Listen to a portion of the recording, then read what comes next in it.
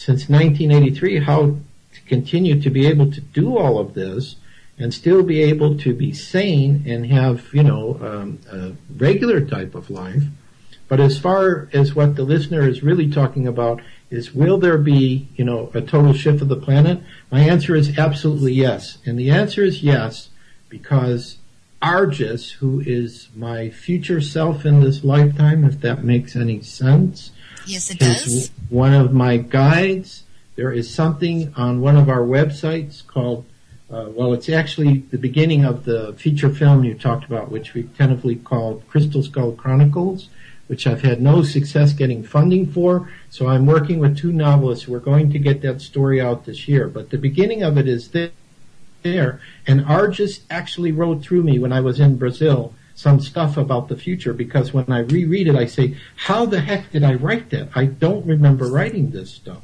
So I'm going to give what Argus told me is the future. And, people can just go with it and see what they think. I believe this planet will go into that fifth dimensional consciousness, that we are going to live in communities. That's what I see.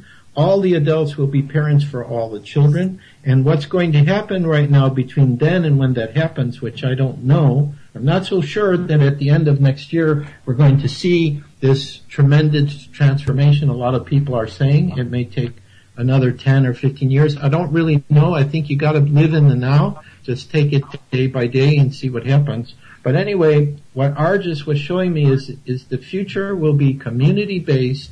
Everybody will be doing what they love to do. That will be their job. And they will have complete freedom to explore any aspect of life, including the connections that we'll have with the beings that live inside of the earth, the extraterrestrials. We'll have access to all of that. It'll be like really a utopia. This is the only vision that I can see. Now, the other experience that may explain why I have this vision is in the 1990s, I was living in Las Vegas. I was working on a nonprofit organization there. We had access to what I think was an ancient crystal skull through a man from Mexico. And I was just minding my own business. I was walking to McDonald's on a major street. And the next thing I know is, you know how in a movie where everything goes from light to dark? My vision went from light to dark, and I'm waking up 3 days later with the doctor looking at me saying, do you remember the truck that hit you? And I'm looking at him and going like, what is this man talking about? Well, after I came back from this and was conscious, which took me another day, what happened is there was a van behind me that struck me from behind, and apparently I flew up into the air and landed into a gravel area. And I believe that I was taken out of my body. I needed an excuse so the hospital would take care of me while I wasn't there. And I went somewhere, and all I remember is I went to a big meeting where there were all these beings. It was kind of like you see in Star Wars, where Princess Amidala has this problem and goes in front of all these representatives from all these planets. I was at a meeting like that. And I think that part of what I'm talking about was part of what I saw. Like I could see what was going to happen. So I believe that we're going to have this total world of peace, although I do acknowledge that there are parallel Earths, and some of those parallel Earths are going to have a different type of reality than what I see. But this Earth is eventually going to see peace with people working together and helping each other.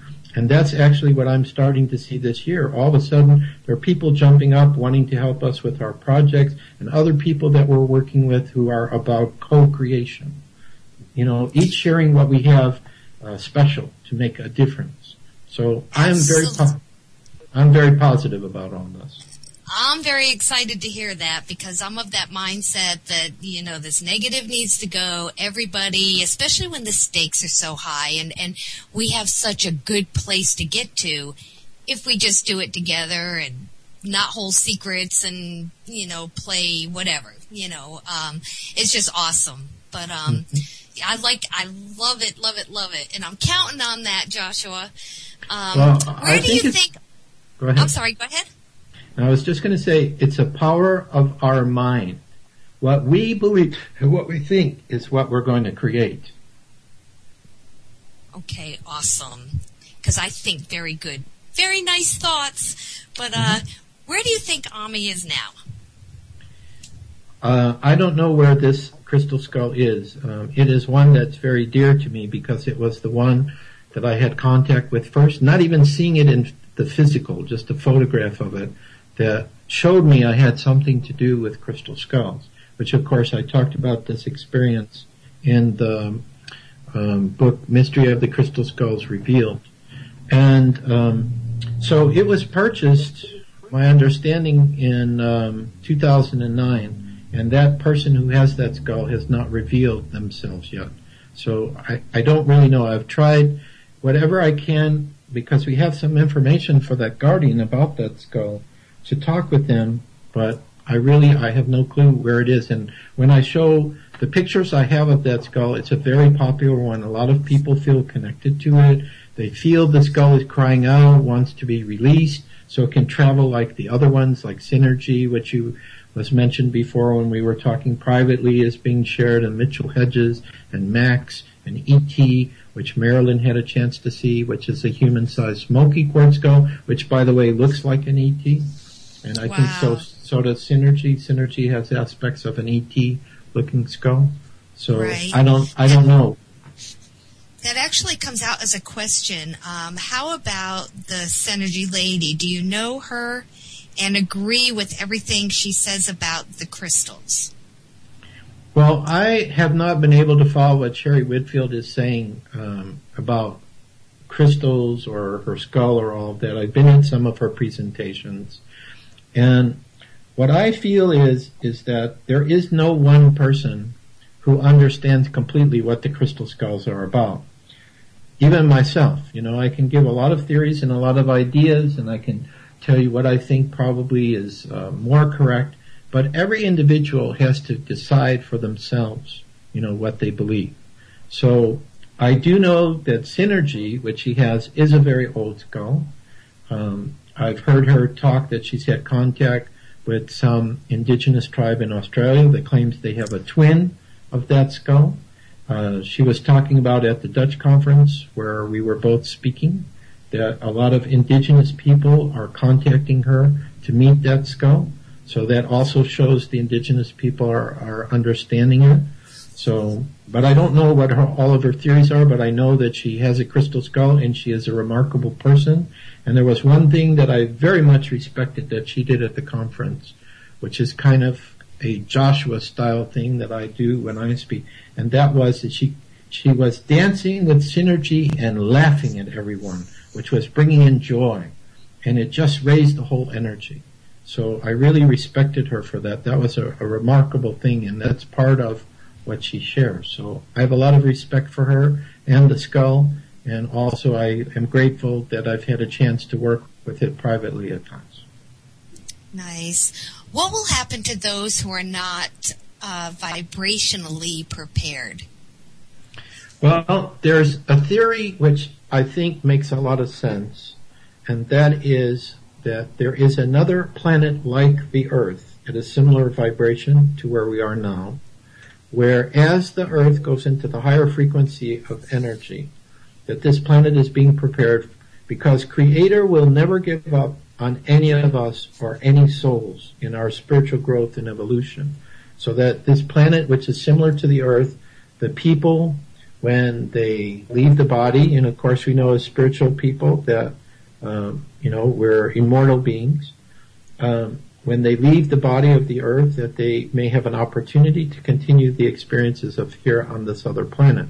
There is also another theory, which could also be possible, that as the Earth goes into these higher octaves of frequency and energy, that we actually will have different layers of vibrational frequency, all existing simultaneously. So the third dimension of the Earth will still be there, and the people will have to go through the challenges of that reality, that simultaneously there may be a higher frequency that other people will advance to. And in a way, I think that already exists on the Earth, because I think if the hollow Earth is correct and there are people living on the inner surface of the Earth, they are apparently in a different vibrational frequency and dimension than we are. They have to lower their frequency in order to make contact with us, and that's not an easy thing for them to do. Just the same as with spirits who want to contact us. They have to lower their frequency in order to be able to create physical phenomena. And for whatever reason, I don't know why, I'm becoming interested in contacting and working with mediums in the physical phenomena. So that's kind of a side project right now, and I think the crystal skulls and the energy they bring can help with that. But so far that story hasn't been told yet, so it's probably a future book or something. That would be great, Joshua. I have another question from the chat room, and what happens when all the skulls are reunited? Well, I don't know in this question when they say all the skulls, because there are thousands of them. We've been at events where there are hundreds of skulls, and certainly the energy in the space that we're holding it has been very high. I think what the person's probably asking is when supposedly the right set or the right group of crystal skulls, whether it's this number 13 or 24 or 26 or whatever it is, comes together, I think it's going to act as a catalyst in a way in order to raise the vibrational frequency of our planet so we go into the golden age. So perhaps this is the reason why when I saw the pictures of it, and I just got this message that the skulls are vital for humanity and I've got to do something, and I didn't realize what was being asked of me at that moment, that perhaps this is why so many skulls are coming out now, that they're the catalyst that's going to help to bring us into these higher frequencies. But, this is a theory that a lot of people feel and share, so we'll have to see how it goes. So is it possible that I could talk a little bit about what we have on the internet for people if they're interested? Absolutely, and you read my mind, Joshua. That's exactly where I was going to go is we've posted the website on there, but I really would like to offer to our listeners how to get more information, your website and all that, so please do. Okay, so you might have to write this one down. It's a little bit complicated. The new website that we just unveiled today, finally we have a professional looking website. I'm really proud of this. We had a friend in Atlanta that helped us. It's based on WordPress if you design website and know what that is. It's at V as in victory, -J as in Joshua, -enterprises, like the Starship Enterprise with an S.com, / Crystal Skulls, that's plural, Crystal Skulls /. So that will take you to our homepage. Now we have not been able to bring all of our information to the new website. So if you want to link to, the old site that has all the information, there is another website you can go to a little bit easier, and it's simply whoisjoshuashapiro.com. So you will see some similar information on both sites. There are a couple of articles that we did add to the new site, which we've not really shared with people outside of our mailing list. If you want to find us, all you have to do is look on Google under Joshua Shapiro. I don't know how I did this, but I generally come up on the top there, maybe because I've been around for a while and constantly doing new web pages and articles. So that's another easy way to find us. And the book that Chase was talking about, which is a new book we came out with, it's on Amazon now. It's on Barnes & Noble, which is the Nook reader. It's on Apple, but I don't know if it's active. It will be on Google. It's called Journeys of the Crystal Skull Explorers, Travelogue Number 1, Mexico 2009. So what our goal is this year is we're going to be writing what I call travelogue books, which are based on our travels. And these are reports that we gave to our newsletter. I'm going to put them in book form and get them out. The next one, which we probably don't have time to talk about this, is going to have a couple minutes if you'd like to. Okay. Well, the next one is going to be called The Search for the Blue Skull in Peru. So that's the next travelogue book that's going to come out. There were 3 trips that I took to Peru with this vision of a sky blue skull, and I've never released like those notes for all the trips. So I found everything. I have had no time to get that book going yet because we've got too many other little projects coming up, but that will be the next one. And the other thing that may be of interest for people, if you have a connection with crystal skulls, because of this conference in Holland that we attended in March, which was a beautiful conference, everybody was working together. There was amazing things that happened. Many crystal skulls were there. I received a message that we needed to start an international crystal skull network. So that was birthed in April. There's a link for it on the new website, not on the old website. We haven't gotten that far yet. So you might be interested to join that. And we also offer on both sites I gave our free ebook, which has pictures of our skulls and some articles, and a free newsletter called The Unfolding of the Crystal Skulls, which if you join, we give to you a 3-part documentary that I worked on with some friends in Europe. Not, I don't think it's totally professionally done, but it has a lot of interesting information. People have liked it. So you get that as a gift if you decide to join our newsletter. So we're just doing the best we can to share interesting news that comes out, and we do the best that we can to get that information either in our newsletter or, on the websites, or a lot of it we share when we travel. Can I also discuss briefly where we might be going in the near future in case some of your listeners might be close by? I would love that. Okay.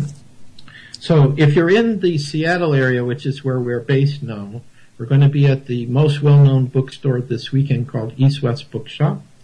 And then next month in Tacoma at Crystal Voyage, we're going to create what I call the Crystal Skull Gathering. This is not about a conference or a lecture. It's like an open meeting for people who have interest in crystal skulls, have crystal skulls, are researchers, to start meeting and sharing information. So we're going to test this out in Tacoma. Then in August, I think it's from the 18th to the 21st, we'll be in Salt Lake City doing some events there. By the way, on this first website that I gave you, v-j-enterprises.com/crystal-skulls/, there are events listed. So all these events are listed there with complete information. And then what I didn't have time to add today it's looking like Boston in the middle part of September to the end of September. And then I'm working on New Jersey and New York for early October, possibly Miami in October, and then St. Louis the first weekend of November, and the Star Knowledge Conference, as I mentioned, will be held in Illinois. We'll be there the second weekend of November. So we have some traveling. Sounds great. Yes, yeah. You do.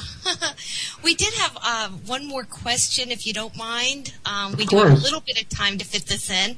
Okay. What are your thoughts on the Mitchell Hedges skull have been purchased at Sotheby's in 1943 rather than being found Anna Mitchell Hedges in the 1920s near Belize? Okay, well, when she was alive, I did ask her this question because so many people thought, well, maybe her father was, telling a story that the skull was found in a Mayan ruin and actually bought it from this antiquities dealer. Well, the answer is he did buy the skull from the antiquities dealer, but according to his daughter, what happened is in the 1930s, he wanted to do another exploration, and he had a friend named, I can't remember the last name of this gentleman. He had a personal friend, and what he did is he used the skull as collateral, gave it to his friend, who promised him he would never sell it. So sometimes the crystal skull is called by the name of this gentleman, who I can't remember what the last name is. Anyway, Mitchell Hedges did not repay the loan, so the son of this man became impatient, and he offered it up for sale in 1943.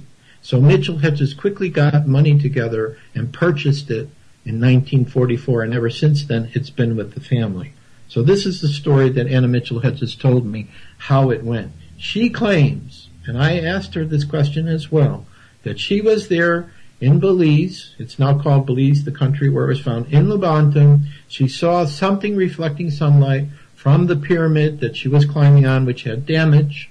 It looked like there was an earthquake that hit this Mayan city, and she told her father, who got the local Mayan natives together to lift the heavy stones. She was lowered inside the pyramid and came up with the top part of the skull. This crystal skull is a two-piece skull, two separate pieces. The lower jaw, the lower jaw is separate from the top, and they fit together. So, and then apparently about 6 weeks later, they found the lower jaw close to that area. So this is the stories that she tells. For me, the way I look at it is, I've been in the presence of that skull. It is the one that has been the most powerful and affected me in the most powerful way. I feel it's very old. I know a lot of other people do, and I know some people feel, no, maybe one of the advanced carvers in either Oberstein made it, and it's just because of the way it's carved, it just has picked up a lot of energy. It's very mysterious, but a lot of people's lives have been forever changed by being in its presence. So I just accept the story told by the Mitchell-Hedges family, and I'm grateful that that crystal skull has been available for people to experience directly. Very nice. There's such a reverence to it, and you know, I have a piece. It's not a crystal skull, but you know, a very reverent piece of art in my home, and you know, it's kind of sacred to us. And how do you clean it with, you know, I mean, is it done in a ceremonious way with smudging or charging in a moonlight, which I know is very Wicca? You know, it's a very innocent question is, like, how do you keep it from collecting if it gathers data, you know, negatives? Is that something you even worry about? Well, I would say that the concern is more, with the newer crystal skulls, because newer crystal skulls really don't have any energy until they come into contact with the guardian. But what I found, again, using Portal de Luz as an example, is after about 3 months of meditating with him almost every day, and of course it was with his favorite song, Pachelbel's Canon in D, there eventually came a point where whatever is the intelligence or the spirit that's working through it started to develop its own system of protection. Now, of course, in the sessions that we do, after a person is working with one of our personal skulls, we will cleanse it with water. But I mean, you can cleanse it with incense or smudge it. The crystal skulls, they love to experience every energy there is. So putting it in the moonlight will enhance it. Putting it in sunlight will enhance it. Putting it in a body of water will enhance it. Taking it up into the mountains. Taking it to a sacred site. Putting it in crop circles. What happens is, between the guardian and the skull, eventually is some form of communication. And that form of communication usually is whatever is your spiritual gift. Are you using intuition? Do you see things? Do you know things? Do you have dreams? The skull already knows the guardian and knows how to communicate with the guardian with whatever are your inner gifts. So the skull, if you're listening, will start to say how to activate it, how to cleanse it, how to work with it. So a lot of people, when they get a new skull, it's like, okay, I have it, it's beautiful, I love it, but what do I do with it? And the key is you have to listen to the skull and it will guide you, but you have to trust in your inner gifts. This will become more and more important in the years ahead, that we listen to our inner guidance as all kinds of crazy things, both those that will be beneficial and those that may be challenging, are going to continue to go on the earth over the next year or two. Right. I know that you talked about, you know, what's in your future and your next projects for traveling and, you know, getting out the word and doing some of these things. But is there something very specific, like a personal goal, that you would share with us that you might be doing personally with your crystals to help advance your relationship? Well, I would say my most important projects at this point in time would be to get our movie project done, because telling a powerful story, inserting, you know, truths, things that are actually going on from the paranormal, it could awaken so many people. And if we could have an ancient skull, like, you know, I have a dream, maybe the Mitchell-Hedges skull could be the skull in this movie, that energy could really transform and change a lot of people. Now, how that's going to happen, I mean, I had some kind of shaman in Peru and Lake Titicaca tell me, oh yeah, your movie's going to get done. Well, maybe doing the novel version of it may be the way to do it. I don't really know. The next thing that seems to be important is finding crystal skull guardians, researchers, teachers, and saying who would like to work together on projects and see where that takes us. Because this is the message. Every time I'm around our skull, they keep whispering, remember that, co-creation. Don't just focus on what you're doing. Try to find partners. Try to find other people. Now, those other people do not necessarily have to be connected with crystal skulls. It can be other areas of study as well. Like, you know, UFOs linked to crystal skulls. the manifestation of spirit, communication with spirit. That's important. So, just getting out the best information. And then I would say the last part is, and this would be, the fun thing is just meeting more people who are part of Soul Family, where you don't have any disagreements with them. You just love them and accept them. And when you work together, it's very harmonious, because that's where we're going to go in the future. We're going to be working together harmonious, slapping each other, hugging each other, creating amazing things. So I see more and more of that is happening. And every time we travel, we always meet Soul Family. So that's kind of like the reward for doing the work, I would say. Right. That's now, if you were interested in getting a crystal skull, a personal crystal skull, do you go to Amazon? I mean, where do you buy these crystal skulls? Are they specially made for you? Is there a place that you personally would recommend so that we're not getting the, one off the assembly line? Exactly. I would say just to work with people who are, working with crystal skulls. This is why we're also making them available for people. And I'm very happy that we just made this contact with these remarkable Chinese covers. Because when people are ordering skulls through us, we're charging them with our own skulls, or we're educating them how they can activate the skull. The key is you look at a photograph of it, and it's either for you or for not. You feel it or you know it immediately. Right.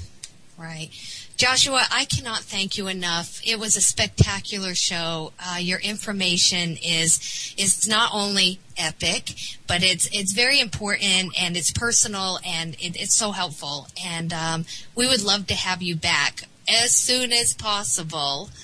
Thank you so much for coming. You're very welcome, and I'm happy to come back anytime. That's great. I want to say thank you to Jamie, who kind of holds my hand sometime, knowing this is my first solo, and Daniel. Daniel is our technical director at Epic, and he's also behind a lot of everything we do, and he's definitely going to be my right hand. But next week, please join us as we have guest host Roger Peacock, and his guest will be Ken Storch. Please join us after the show on epicvoyagers.com forum, and we can continue tonight's discussion. Thank you so much, everyone. Have a great night. Bye, everybody.